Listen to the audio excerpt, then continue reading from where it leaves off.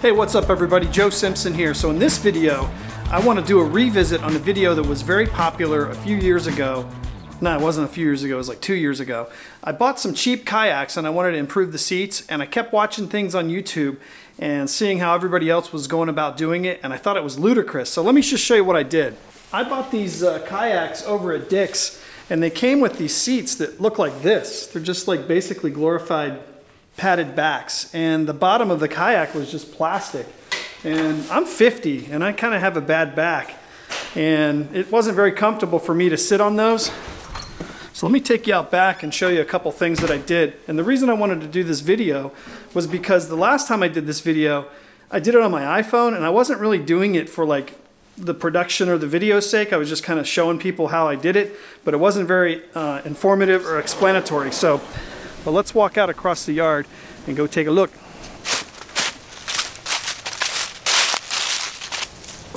I'm going to take this apart real quick just to give you a better picture. I'm going to pull this oar out of here. Okay, so now what I have is basically I have this seat that sits on the kayak, okay? And I thought what I would do today, instead of take you through the explanation, I thought maybe I would take the seat out. Okay, so bear with me here, guys. So what I'm going to do is I'm going to lift this seat off of the location that it's on. I'm going to show you how I put this together.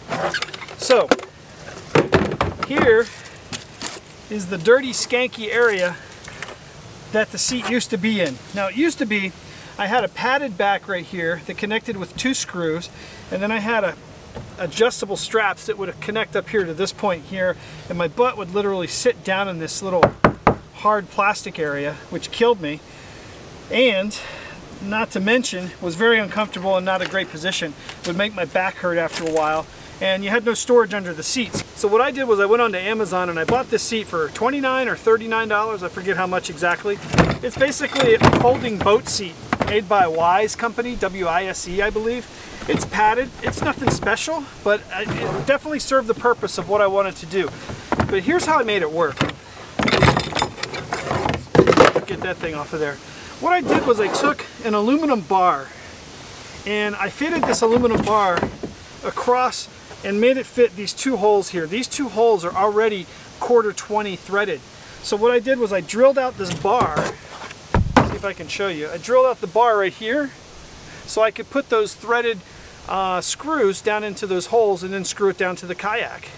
And then the seat, I made some holes in the aluminum channel and then ran the screws up into the seat, and then that connected the bar to the seat. So that's the front section, and that's all I had to do. Now the back was a little bit more thinking. I needed to support this back section a little bit so it wouldn't slide down into the boat or it wouldn't crack the front connection. So I made this little U-shaped PVC piece, and it secures with 2 screws. I drilled 2 big holes on the outside, and then I drilled 2 little holes on the inside, and those screw holes were already there in the boat. I didn't make any new holes in this boat. And then I just ran the screws, connected this piece of tubing, and it just connects and holds the weight of the seat downward force. It doesn't hold any lateral motion. But then I was like, well, how am I going to keep this thing and the seat connected together so when you're moving around things don't move? Well, that's where the trusty old zip tie comes in. If you guys don't have any of these zip ties, you need to get some. Okay, so what I do is on the back section, basically, I just feed this zip tie down through this, like so. I come down here and I push it underneath this piece of white PVC, and as the seat gets closer, I push the zip tie through the other hole. There's 2 little holes. I make sure the seat is down tight where I want it, and then basically, check it out.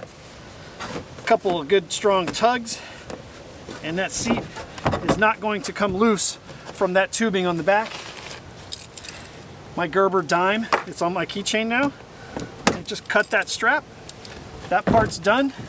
And then from there, I have these little 1/4-20 toggle bolt thingy-mabobbies, and I just line them up and I put them in where the holes were.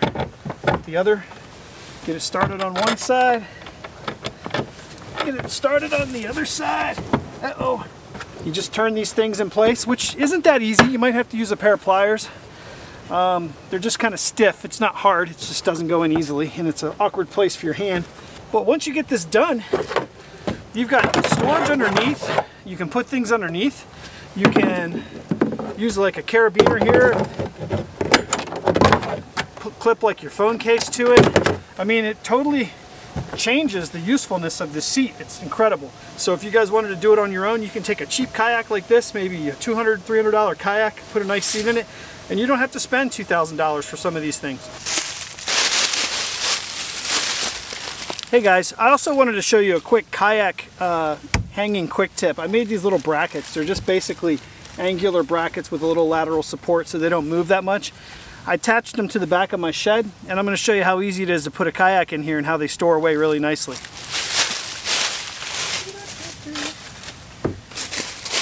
So basically,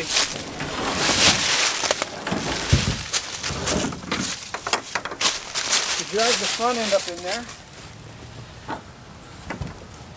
you put the other end up in there. Bada bing, baby. I'll see you guys out on the water this weekend, and thanks for watching. Later.